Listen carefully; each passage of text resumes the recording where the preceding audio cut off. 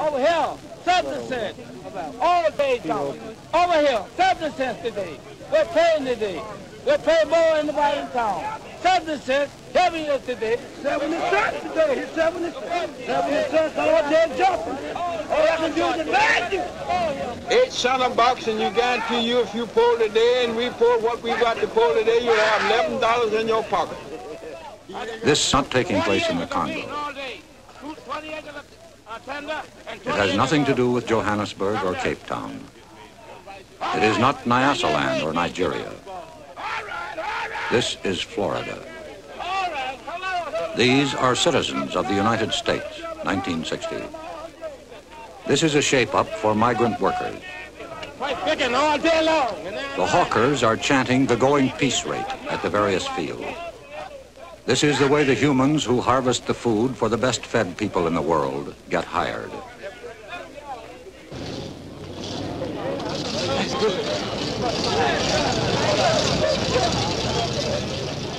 One farmer looked at this and said, "We used to own our slaves. Now we just rent them." The Secretary of Labor looked at the migrant plight and said, "I think they're the great mass of what I've called the excluded Americans. They are people who cry out, the workers and their children and their wives, who cry out for some assistance, and whose plight is a shame. It's a shame in America." The president of the American Farm Bureau Federation, the largest farmers' organization, says, I think that most social workers would agree that it's better for a man to be employed, even if his capacity is such as to limit his income. And we take the position that it's far better to have thousands of these folks who are practically unemployable, earning some money, doing some productive work for at least a few days in the year. This is an American story that begins in Florida and ends in New Jersey and New York State with the harvest. It is a 1960 Grapes of Wrath that begins at the Mexican border in California and ends in Oregon and Washington. It is the story of men and women and children who work 136 days of the year and average $900 a year. They travel in buses. They ride trucks. They follow the sun. Well, I don't know. It don't look like we'll ever get ahead. I guess we'll just have to keep going till we can find something better. A minister named Cassidy, who works with them, says, "They are just as bad as the slave. Only on name they are not a slave, but in the way they are treated, they are worse than a slave. And somebody has to make thousands of dollars out of his sweat. Is that a slave or not?" They are the migrants, workers in the sweatshops of the soil, the harvest of shame.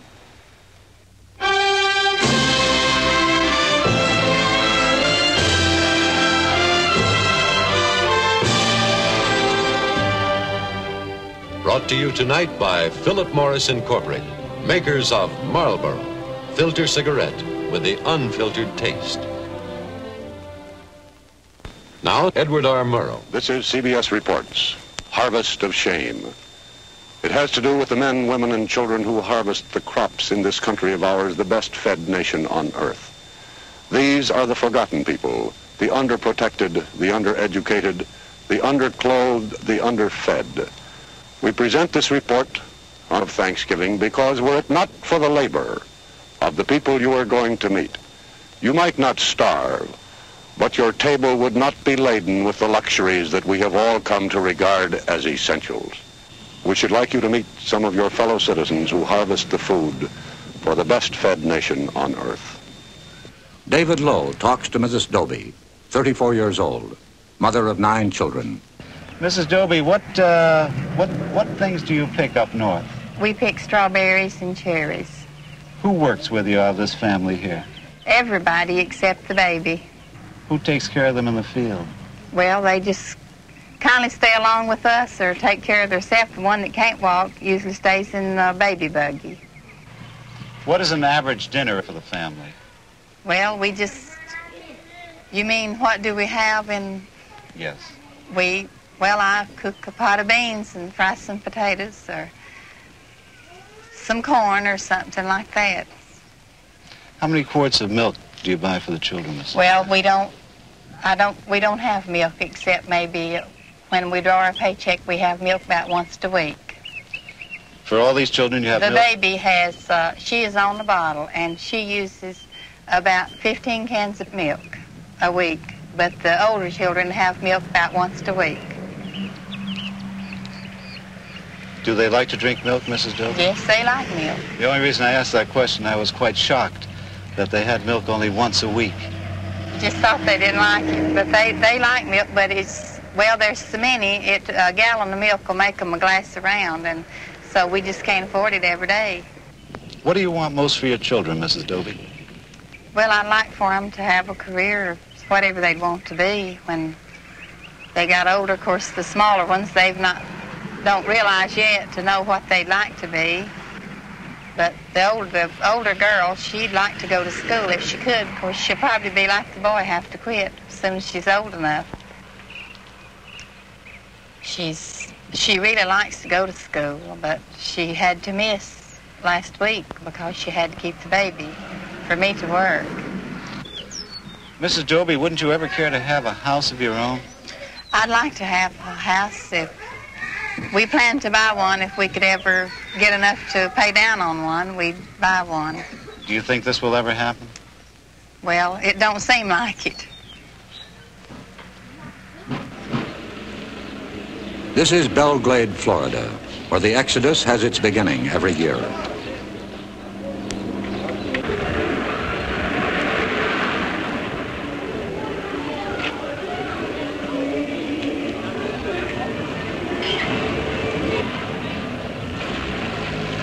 The migrants call it their home, what the circus people call their winter quarters, their Sarasota.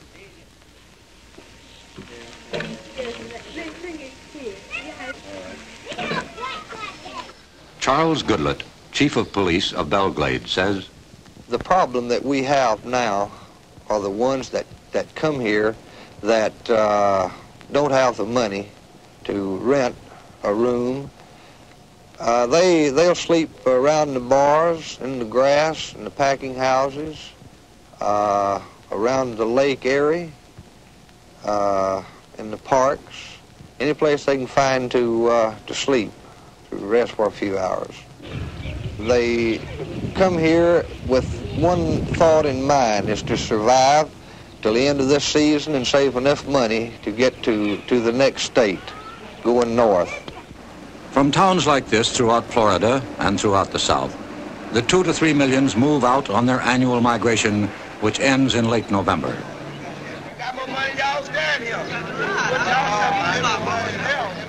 They carry with them whatever little they possess, whatever little they are. At the Okeechobee labor camp, while families were preparing to move north, there was still some work in the bean fields. Children, as usual, were left to fend for themselves. Jerome, how old are you? 9. 9. Do you go to school?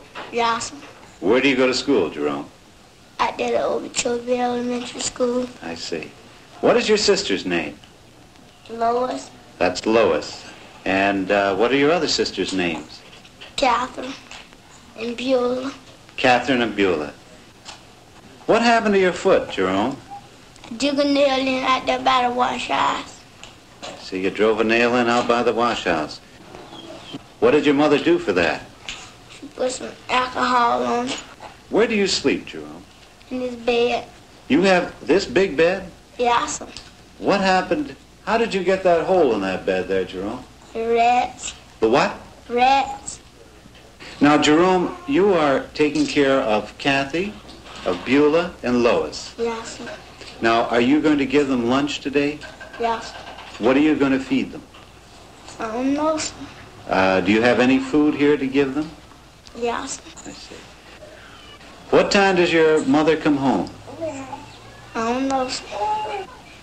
The following day, Aline King, the mother of Jerome, Kathy, Lois, and Beulah, again was picking beans. Aileen King, I saw your children yesterday at the Okeechobee camp. Why didn't you put them in the nursery? I don't make enough to pay for it. How much does it cost to put them in? 85 cents. 85 cents. That's right. Aileen, what time did you come out the field this morning? 6 o'clock. What time would you get home? About 3:30, 4 o'clock.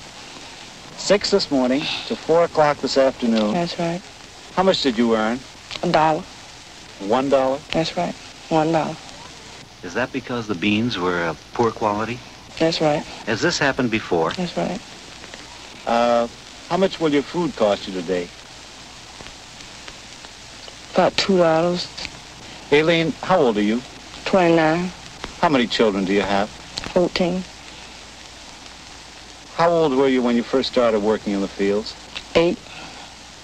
You've been working 21 years in the fields? That's right. Aileen, do you ever think you'll be able to get out of this kind of work? No, sir. All the migrants travel fourth class. If there is a privileged class, they ride in their own jalopy, in the best Jode family tradition.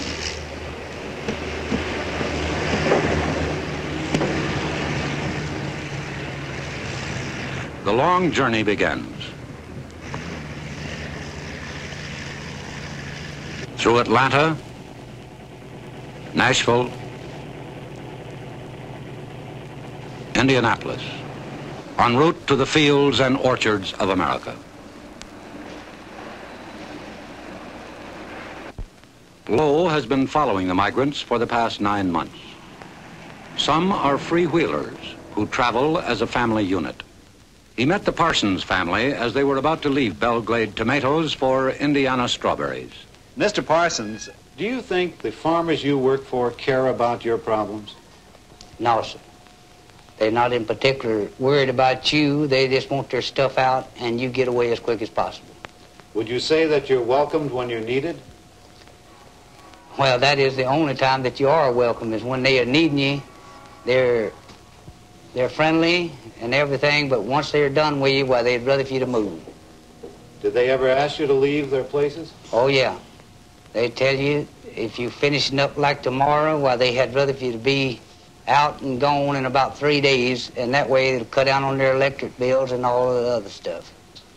What do you want most in this world for you and your family? I'd like for my family to be well, stay together as much as possible. I'd like to be on a farm somewhere out away from so many people, to where they could attend one church and be interested mostly in one school, and that way I believe they'd all be better satisfied. Mr. Parsons, do you think this will ever happen? Not at the rate that I'm going now, no. Most of them ride 1,500 to 2,000 miles to work in vehicles owned by crew leaders who recruit the workers for the migration north. This is the Roach family looking for work. Mr. Roach, how did you happen to come to this place? Well, I came to Augusta, and I was talking to some people, and they told me to came on down to Waycross, that it was a lot smarter work around Waycross, see? Well, how many miles have you been traveling looking for work so far? About 1,600 and something. Mr. Roach, where did you spend the night last night with your family? Over in the woods. Pulled off on the side of the road, a little dirt road, and slept in the woods outside the car. May I ask you, sir, what did you have for dinner and your family last night? Well, we had bologna sausage and loaf bread. That isn't very good food for a growing family, is it? Well, we made on it. How much money do you have in the world right at this moment? I only have about $1.45. Well, what do you intend to do about food for your family today? Well, I've always worked, and I always figured I could get work. I had never been where I couldn't get a little something to do. The vegetables the migrants picked yesterday moved north swiftly on rails. Produce en route to the tables of America by trailer is refrigerated and carefully packed to prevent bruising. Cattle carried to market by federal regulation must be watered, fed, and rested for 5 hours every 28 hours. People, men, women, and children, are carried to the fields of the North in journeys as long as 4 days and 3 nights. They often ride 10 hours without stop for food or facilities.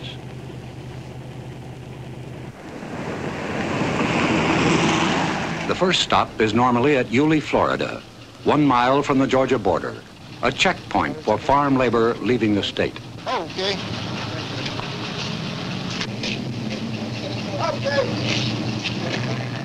There are other stops. Kingsland, Georgia, for bread and sandwich meats. Darien, Georgia, for facilities.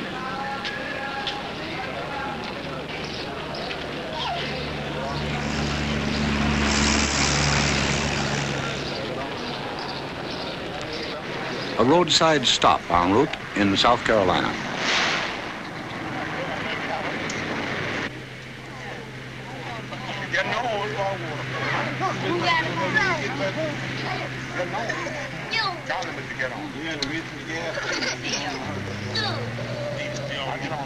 One 1,000 miles north of Belgrade, Florida, by way of U.S. Route 17 and 301. Through Jacksonville, Savannah, Charleston, Wilmington, and New Bern is Elizabeth City, North Carolina. A bean stop, good for 6 weeks' work. This camp was home for 40 days for the families of Tom Lockett's crew, now 30 hours out of Belgrade. Miss Blakely, how many years have you been working in agriculture, in the fields? Oh, practically all of my life. I haven't did no other work much but in the field all of my life. I raised all my kids working in the field. I noticed that there's some straw over there. What is that for? Well, that was the straw they brought for the people to sleep on. Well, weren't mattresses supplied here? They used to be, but they ain't now. Mrs. Blakely, where is the water supply over here? That's it right there. For how many people? For this and that over yonder, they all use the same. And how many bathrooms are there here? Now. Where do you use the bathroom? Where are the facilities? Don't have one. We use our tin tubes. Mrs. Brown, how did the children fare on the journey up north? Well, they got kind of fretful, you know, and got so riding, handling them. But we made it. Miss Brown, may I ask how old you are? I'm 37. Mrs. Brown, how many years have you been working in the fields? All my life. Do you remember how old you were when you started? I was about 8 years old.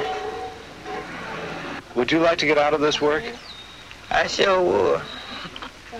Do you think you'll ever be able to? I'm hoping so. Do you think you'll be able to, though? I don't know. 20 miles from Kitty Hawk, North Carolina, the workers, driven 900 miles north by crew leader Norman Hall, picked beans at the prevailing rate of 50 cents a hamper.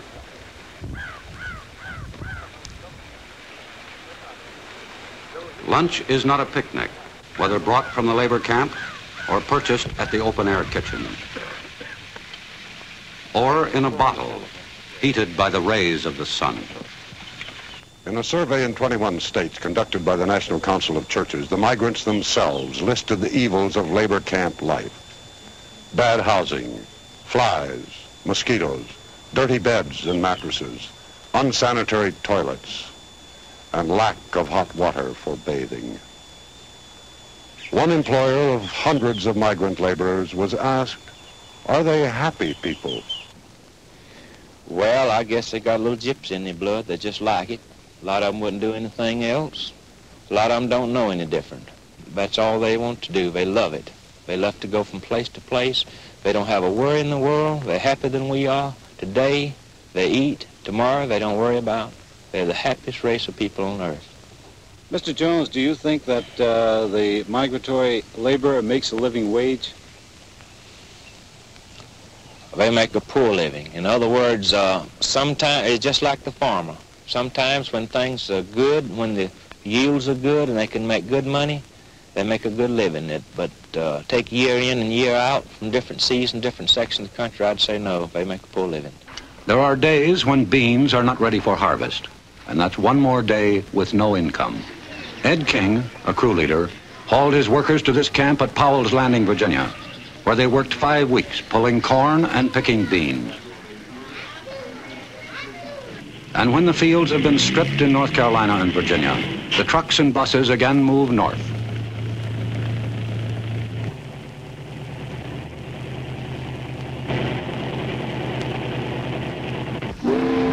This is Little Creek Ferry, outside of Norfolk.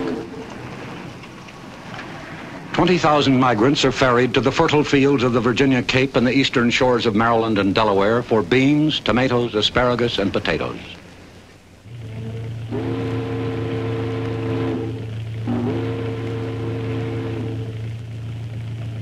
For one crew, hardship was climaxed by disaster, the death of a migrant.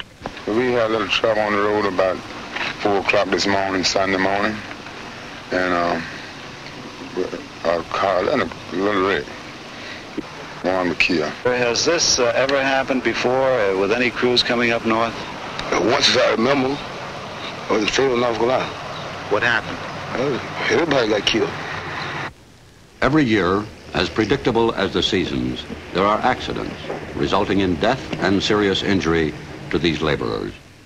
On June 6, 1957, at the intersection of U.S. Route 301 and State Highway 102, 9 miles from Fayetteville, North Carolina, 21 migrants were killed, 17 males, 3 females, and the baby boy.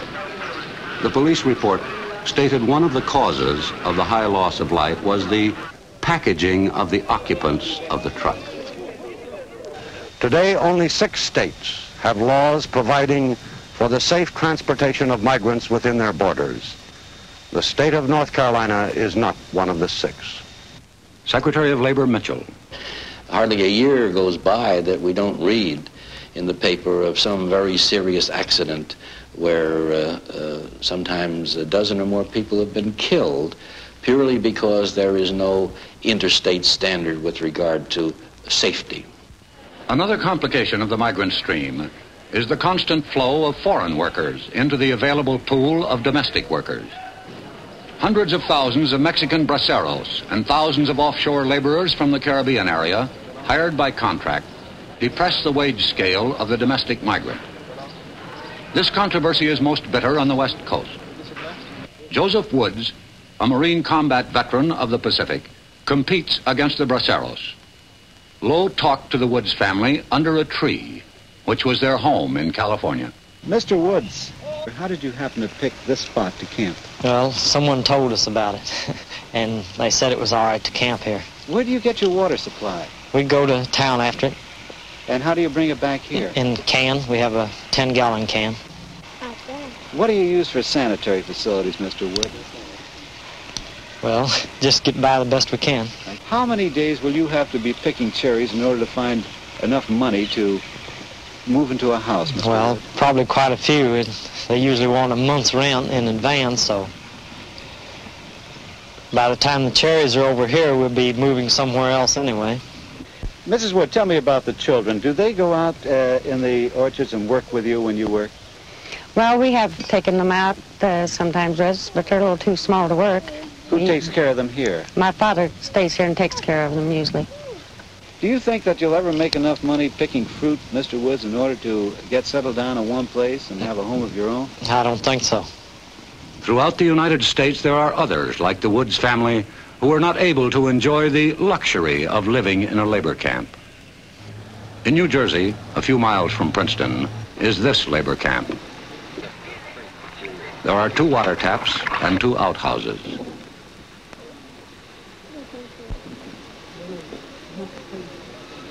Families live in one room, usually in one bed. The single men live in the bull pit.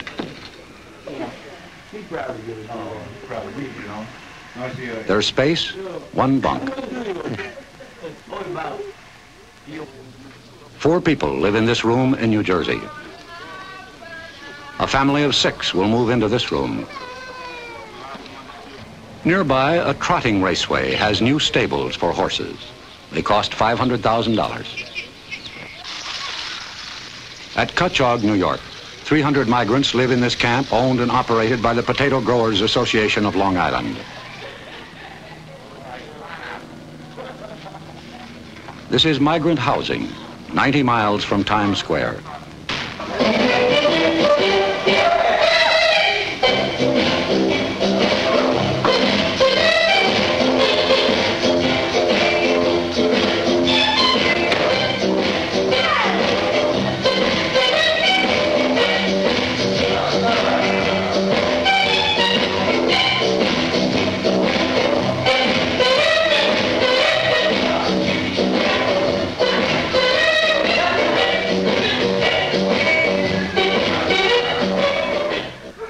Some have tried to leave the endless migratory stream.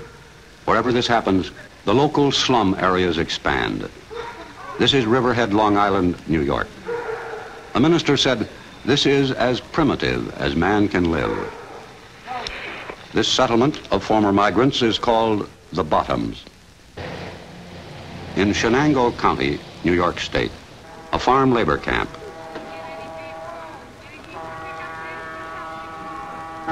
The ultimate goal of Ed King's crew, 1,257 miles from Belglade.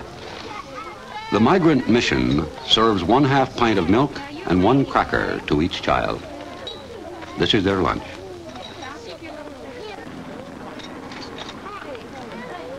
Their parents eat lunch in the field, sometimes 75 miles away.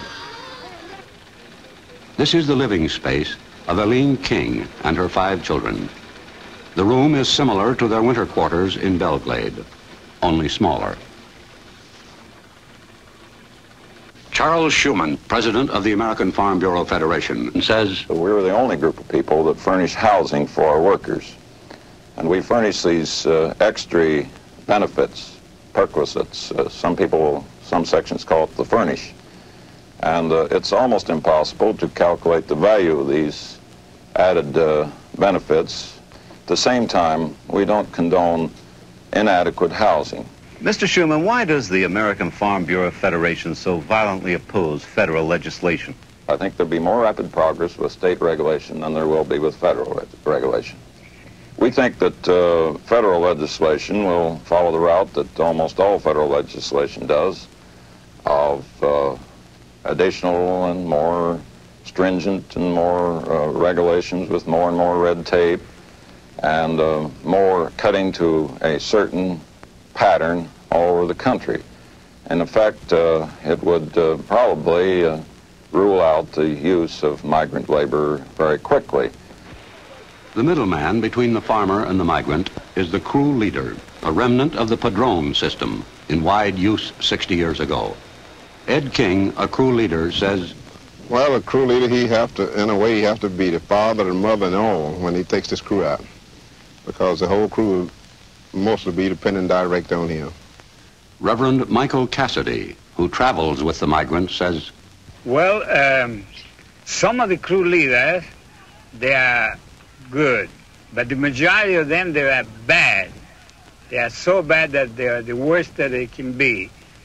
They're trying to skin alive these migrants. They take every dime they make. They try every scheme is possible.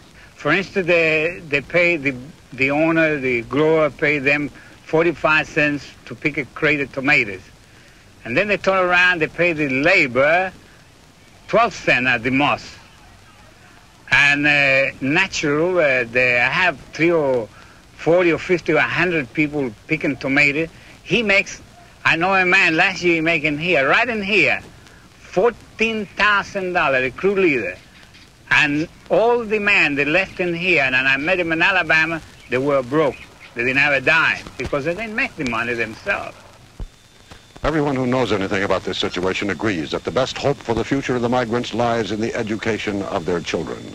But for the children of migrants, education is not easy to come by. There are 600,000 of them. Most state child labor laws ignore farm children. And so far as the children of migrants are concerned, almost without exception, they leave school at the age of 16 forever. The United States Office of Education reports that the migratory workers have the highest rate of illiteracy in the country. Approximately 1 out of every 500 children whose parents are still migrant laborers finishes grade school. Approximately 1 out of every 5,000 ever finishes high school. And there is no case upon the record of the child of a migrant laborer ever receiving a college diploma. Only 6 states have summer schools for migrants. The New Jersey School Center is at Cranberry. Laura, how old are you? 11, 11. What grade are you in? in the 6th. 6th grade. Do you intend to go to high school, Laura? Yeah. What would you like to be? I like to be a teacher. What would you like to teach? I like to teach the 5th grade. What do you think about going to school here in Cranberry, New Jersey, Harriet? I like it. I like it. Well, good. Would you, do you have any idea what you want to do when you grow up? Be a teacher. Well, good. How old are you, Patricia Ann? 8. What grade? 9? What grade are you in? 4. Do you have any idea what you want to be when you grow up? Yeah. What's that? A nurse. Otis, what would you like to do when you grow up? Be a doctor. You going to be a doctor? Yes. What kind of a doctor, do you know? I think I'd rather be a dentist. A dentist? Cure teeth. Mrs. Christine Shack, their teacher, was asked about her pupils. Mrs. Shack, do your pupils, who are, most of them, children of migrant families, are they anxious to get an education? Terribly anxious, even more so than the child in the normal school year. Do they get any help from their parents as far as schoolwork is concerned? Usually you will find that the parents themselves are not educated. When we go out to enroll the children, oftentimes the parent will make an X and the person interviewing will have to sign it in order to get permission for the child to be enrolled in school. Mrs. Shack, how does this problem affect you personally? I think maybe I feel a bit of responsibility toward these children because I realize that we here in New Jersey reap the benefits of their parents' labor, and the children are suffering because their parents are here doing this. I saw one bright little girl. Her name was Laura Weeks. Will she really have a chance to continue her education? Laura is from a rural area in Florida, and she is from an exceedingly large family. In fact, I believe there are 8 or 9 girls, all girls in the family. They have been coming to New Jersey now for about 3 or 4 years, to my knowledge. Laura is one of my returning pupils. I've seen great progress from year to year in Laura. We've had her for 3 sessions. However, I think because of the family's financial conditions and the size of the family and the fact that she is in a rural area, that she probably will get no farther than upper junior high school or maybe complete high school with luck. What about Harriet Damon? Harriet, too, is from a very large family. There are 9 children in the Damon family. We have 6 of them here in the summer program. She is the oldest of the 9. I doubt seriously that Harriet will have an opportunity to advance her education. One can't help but have compassion for those who find themselves in such a condition. The federal government spends $6.5 million annually protecting migratory wildlife. This year, Congress failed to appropriate $3.5 million to educate migratory children. Senator Harrison Williams, chairman of the Subcommittee on Migratory Labor, was asked if state or federal legislation was the answer. Many aspects can only be successfully dealt with at a national level. For example, wages. We see states in competitive positions. They're reluctant to raise wages through legislation in their state because their farmers are competing with farmers in other states. And we see in education some states who have taken great strides. We can't expect states to do it alone when they know their neighboring state with whom their farmers compete are not doing anything. We know that just about everybody in this country has some federal support for adequate housing through FHA or whatever the program is, except the farm community. And the migrant farmer is the most poorly housed member of our society. Senator Williams, a Democrat, and Secretary of Labor Mitchell, a Republican, have called for legislation which will probably come before the next session of Congress. And only last week, President Eisenhower made the Presidential Committee on Migrants a permanent body. But the real problem is that there are many kinds of farmers and many kinds of crops. The big mechanized grain and dairy farmers use little or no migrant labor. Some of the major canneries do pay fair wages and provide adequate housing. However, it must be stated that most of the fruit and vegetable farmers find it economically impossible to build good housing like this to be used only 6 weeks a year. The farmer claims he is trapped between what society expects and his market demands. Howard Jones, a grower in Florida, was asked if he knew what his beans, picked that day, would bring in the market. Well, you can't tell from one day to another. Some days you'll go down there and you'll get $5, and I've seen them drop to $1.50 the next day. Or one day they'll be $3, and the next day they might be $2, or one day they'll be $2, and the next day they could be $4. Who sets your price? Well, that's what we're all trying to figure out. Everybody, I don't know the answer, but the chains seem to have more to do with setting the prices than anyone else. It's too much difference between the price that they're paying the farmers all over the country. And we thought about trying to get somebody to investigate it, some of the congressmen, the senators, but you go up there to Washington. We had a group of boys go up there here a couple of years ago. They gave them a runaround. Agriculture Department, they all give them a runaround. We believe that those chains have lobbyists in Washington, and they're going to do pretty well as what they please. Mr. Mitchell, some of the growers have told us that the chain stores fix the prices, and they cannot meet those prices if they pay their labor a higher wage. What about that? Well, I wonder if that's a very valid argument. That might be said of many other industries. It might be said, for example, of the garment industry, and I've heard it alleged that retailers dictate to the manufacturer the price they will pay for a garment, and in effect say, you produce the garment at that price no matter what it takes to produce it. However, the garment worker in this country fares very well in terms of standard of living, due in large measure to the efforts of people like Mr. Potofsky and Mr. Davinsky of the ILGWU and the Amalgamated Clothing Workers and others who have taken what was a very substandard industry not so long ago, 1911, the Great Fire in New York. Today, these workers are thriving members of the community. And the price that my wife pays for a garment today, she gets a much better garment than her mother ever had at a lower price. So this argument that the farmer has to meet the dictation of the chain store leaves me rather cold. The migrant farm worker occupies the lowest level of any major group in the American economy. The soil has produced no Samuel Gompers or John L. Lewis. As Secretary of Labor Mitchell states, I think the AFL-CIO in the past has been too preoccupied with other affairs, and probably the farm problem was so tough that they were reluctant to tackle it. I think their attitude and policy has changed, and they're making a greater effort now to organize than they ever have in the past.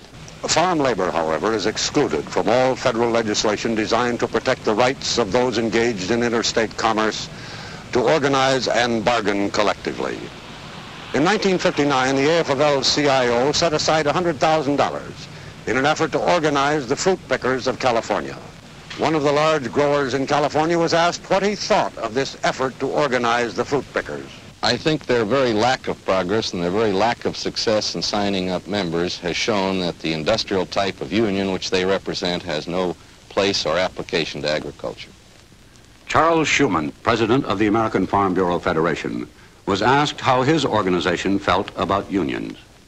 I think that the agricultural worker needs to have the right to change jobs, freedom to move about, freedom to quit if he doesn't like it, freedom to protest, freedom to negotiate where they are organized, but the right to strike at the time of harvest ought to be regulated in some manner.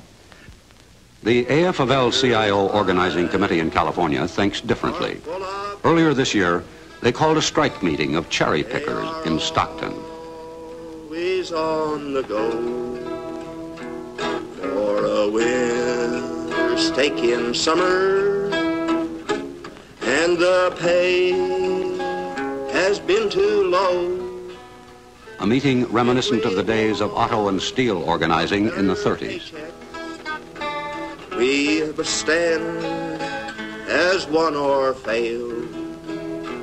Keep your hand upon the dollar and the dime for every pail.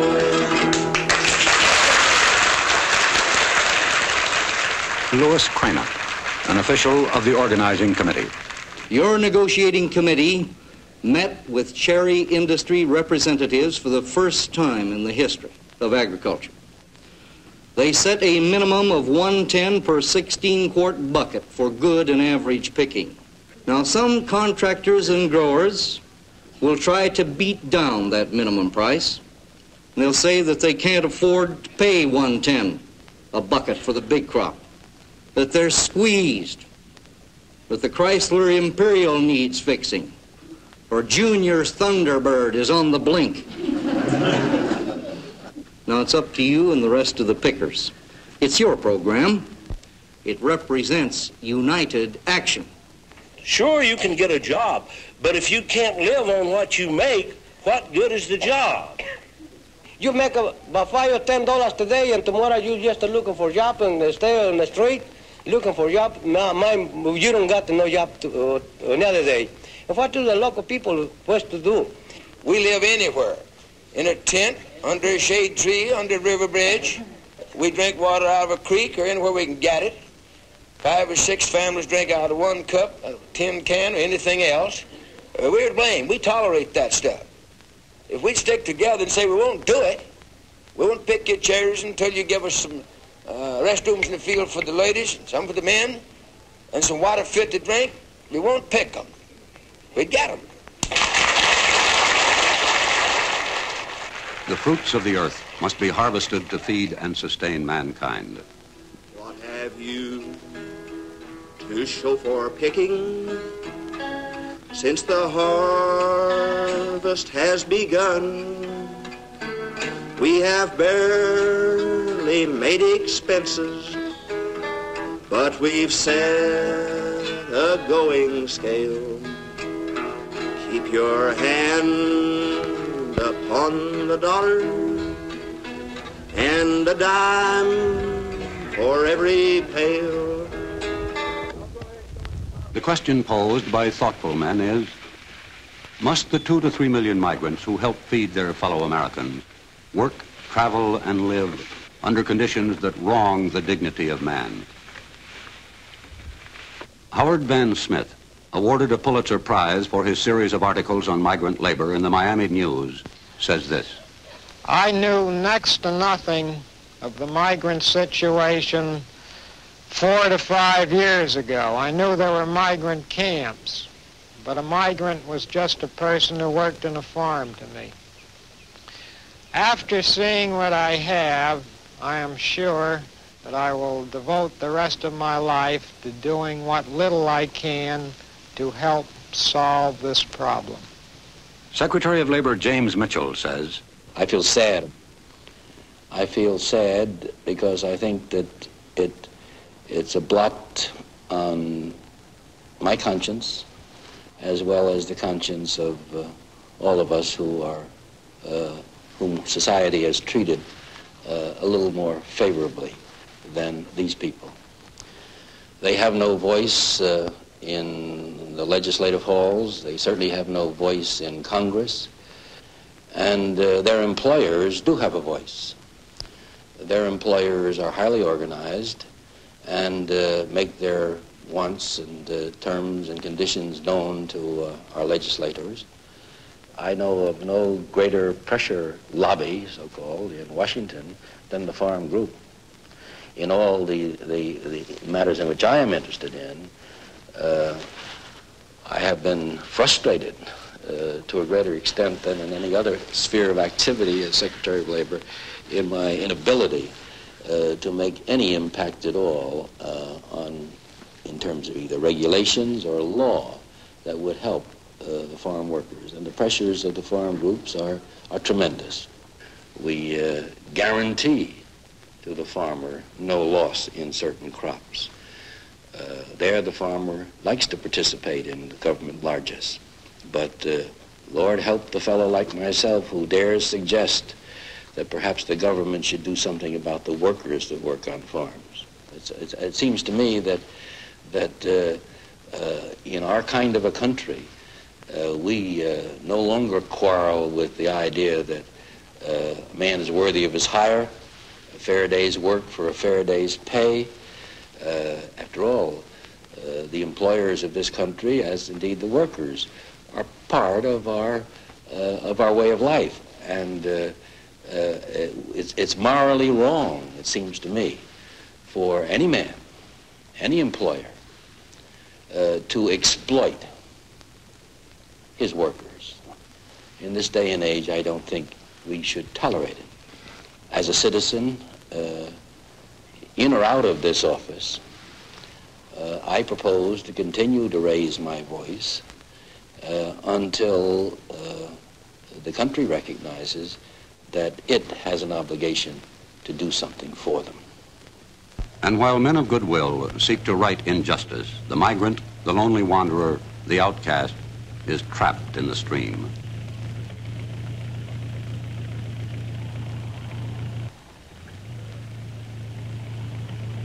Now it is November. The last of the laborers, in trucks, buses, and cars, approach the southern states to start the cycle all over again.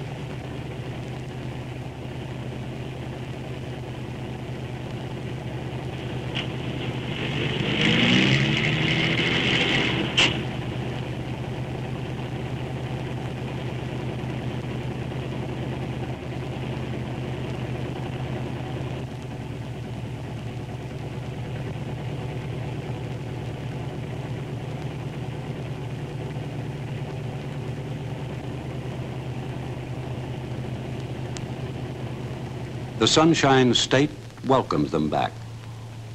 Homestead, Immokalee, Pahokee, Belglade, and hundreds of other communities. This is home. New housing is available. The rent, $15 per room per week. The migrant is at the mercy of the weather. This year in Florida, there was a freeze, killing beans, tomatoes, celery, corn. Its byproduct was a bread line. Migratory farm workers are not eligible for unemployment insurance.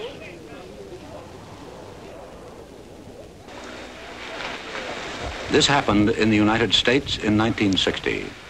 A line of humans waiting for a ration of tinned goods, milk and bread.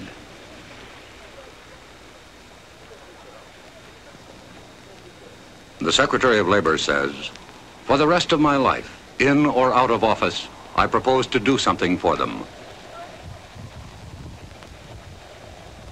A hardened newspaper man says, for the rest of my life, I will do what little I can to help.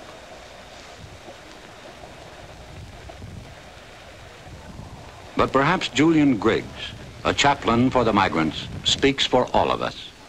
Is it possible to have love without justice?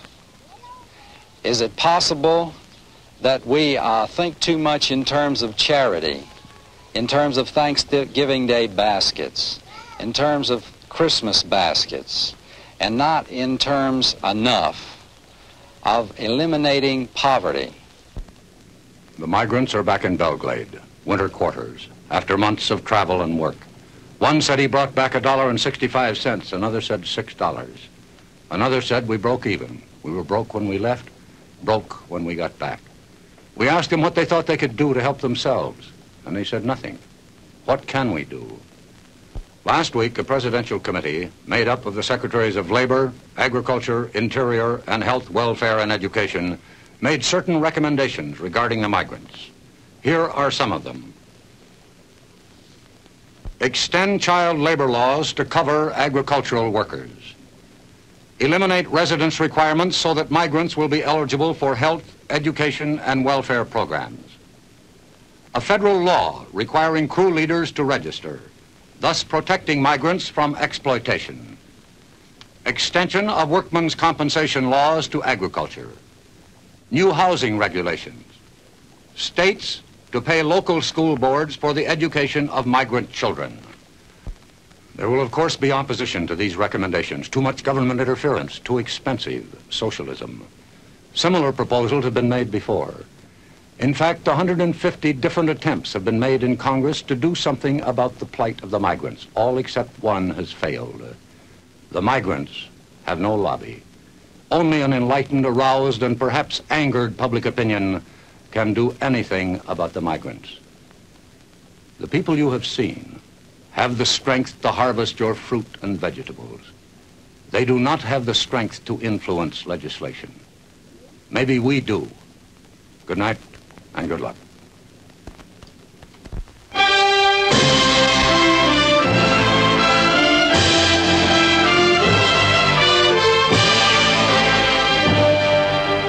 Harvest of Shame has been brought to you tonight by Philip Morris Incorporated, maker of Marlboro, filter cigarette with the unfiltered taste.